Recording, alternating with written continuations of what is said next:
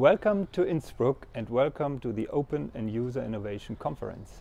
We are very happy as Hive to support this conference, and science and the bridge between science and practice is our major part of our DNA, and we hope you have a great conference here.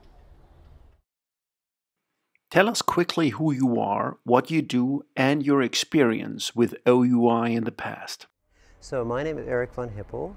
I'm a professor at MIT, and I, with some very close friends and colleagues, founded OUI about 15 years ago. My name is Johann Füller. I'm co-CEO of Hive, and I'm also a professor for innovation and entrepreneurship at Innsbruck University, and this year I'm the host of the OUI conference 2017.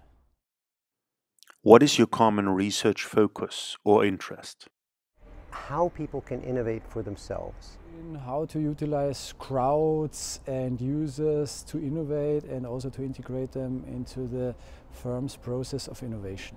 There's so many interesting topics about user innovation, but what I find interesting is this rise of digital platforms. I'm interested in the methods that organizations, particularly companies, can employ in order to benefit from this phenomenon of innovation active users. How do you see the future of innovation? Well, I think innovation has a future. Whether humanity has is another issue, but certainly innovation is going to go on because we will always be looking for new solutions to problems. Well, the world is changing radically, and we have new innovations coming at an increasingly rapid pace, and they're constantly changing markets. So the old established firms are falling, and the old established countries are falling, and new innovative countries will rise and take their place. I mean, we know now that many innovators face a lot of resistance, and because of that resistance, many times those products, those services are killed. How would you define the status quo of open innovation? Well, open innovation has many definitions, but what I'm talking about here and what our community is talking about is open source, is information that is made free for everybody. It's so astonishing. We really know that this works. We really know that idea contests provide value. We know that this technical crowdsourcing provides value. But very often established companies don't go beyond the piloting stage. Corporations are changing very slowly, so they have not fully embraced open innovation. Only a few of them have embraced open innovation, and most of them are still struggling in the old model. What hinders innovation?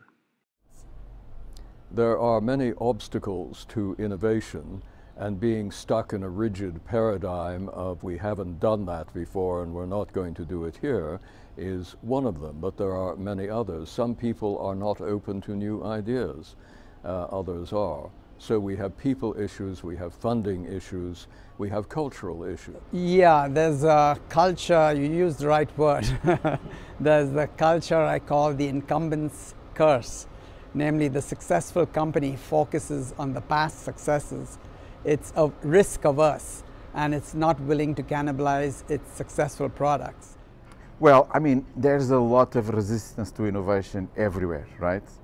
If I'm doing my things one way, if someone comes and suggests, look, I have a better way of doing that, well, the natural reaction is to resist. No, I know how to do this way, right? I've been doing it for the past 20 years. Why do you want me to change? Even if I recognize that your process is superior to mine, I will resist. So to some extent, that's natural. Is there an influencing correlation between artificial intelligence and innovation? I see artificial intelligence as a real driver and enabler for innovation. So on the one hand side, it allows new solutions. So you build up a product, but this product is smart and intelligent, and it automatically can adjust. So the innovation process in itself never ends. What's happening is that users or scientists can pose questions and process it through big data to see what the answer is. but it's not like it's taking over innovation. It's a tool. I think right now, as everything is changing so fast, I would argue that the methods and approaches we have so far are not longer valid. I think as people who are interested in users, we are really well poised to answer the question about, well, in this age of innovation, then what happens to the human being? Where do we place them? What's our best potential?